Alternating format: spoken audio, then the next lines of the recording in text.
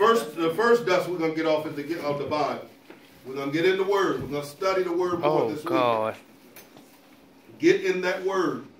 Because your gift means nothing if you don't have a foundation of the Word. All you become really is a sorcerer.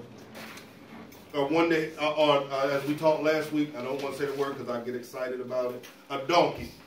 I didn't want to say, I just start calling y'all that. I don't want to use that word. Yeah. But that's all we become because our service becomes empty. So get in the Word, y'all. So what was number one? Break the cycle. I can't hear you. Destroy the cycle. Number one was what? Destroy the cycle. Destroy the cycle. And we all have cycles in our lives. Learn your cycles and destroy that cycle. What's number two? Do not neglect the gift. Then number three, 2 Timothy 1 and 6. I'm not going to read the whole thing because it's almost time. Somebody read it for me. 2 Timothy 1 and 6. Find it and read it. This is the last principle that we need to do concerning our spiritual gifts.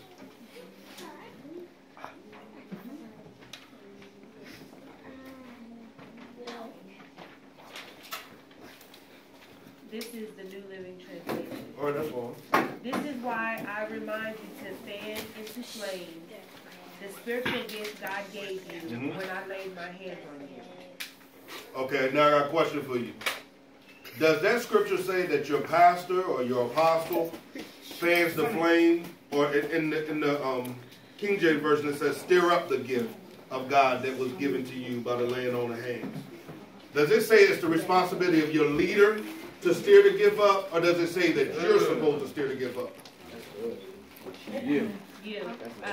Okay. So now I want to ask another question. Don't raise your hand.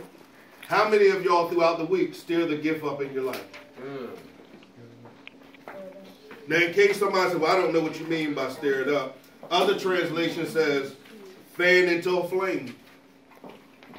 Fan that thing into a flame. Kindle it anew. Kindle afresh. Kindle ablaze. Rekindle the gift. Some of us, we used to operate in certain gifts, and now we've taken breaks, and because we've taken breaks, that thing needs to be rekindled. There's a word I want to talk to us about because it also uses the analogy of embers.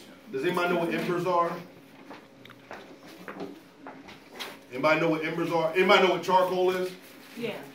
Charcoal is a form of embers. Overseers. Charcoal is a form of embers. And the point of embers is that embers stay hot and can still burn even if the fire goes out. And actually you can use some forms of the embers and they can restart a fire. So if you're stirring the gift up inside of you, then you shouldn't need somebody else to come start your fire. The gift that's inside of you ought to spark its own fire even after. Because I know some of us, we go through situations and the fire goes out. We go through situations in the week. We go through situations throughout the month. But my question is, what type of system do we have? Have we set up a system where we're so codependent or so dependent on somebody else to stir up our fire? Yes. Or can we stir up our own fire? Because I'm telling you, if you can stir up your own fire... Oh, I can stir it up.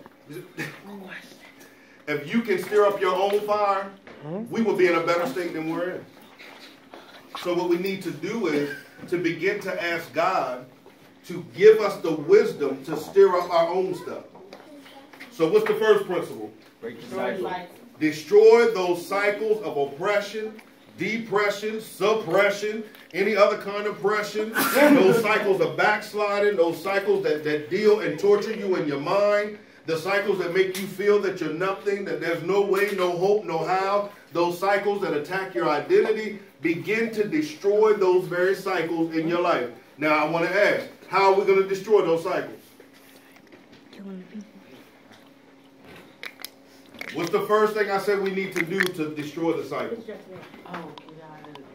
Like know your cycle. You have to learn your cycle first and be honest about your cycle.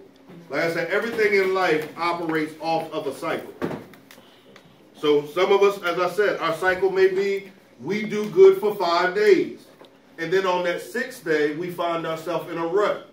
So what you need to do from learning your cycle, develop a plan of action so that before you get to that 6th day, because we got to start to be proactive. Most of us are reactive concerning everything. We don't tell people we're going through until we're going through. We don't tell people we need prayer until it's got to an emergency state. We don't do anything until now it's almost at a level where we need a miracle to take place, when we need to learn to be mature enough, to be strong enough to admit, I need help. That's not a sign of weakness. That's a sign of strength. A sign of weakness is when we say, nah, I'm cool, I got it. And on the inside, you already know that you about to explode. And you know that when you hit that point, you're going to go back to something that you used to do that only gratifies your flesh. And I'm not just talking from a sexual standpoint, but whatever we have that we run back to that only gratifies and appeases our flesh for the moment. Those are the things that kill our character and smother the gifts that's inside of us.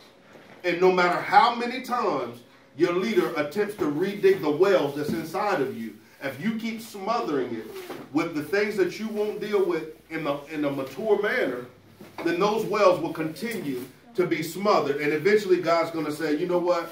Not right now. They're not ready for it. And we don't want to see that, okay? So number 1 was, again, destroy that cycle. You have the power and the authority inside of you to destroy it. But if you feel like you don't have it, it's because you don't have enough word game in your life. Because that's where the power is going to come from. It's going to come from the word. If you're not using the word, no wonder we're defeated. We need the word of God in our lives. I can't emphasize it more. I could care less about your spiritual gifts. I could care less about your ability to prophesy. I could care less about your ability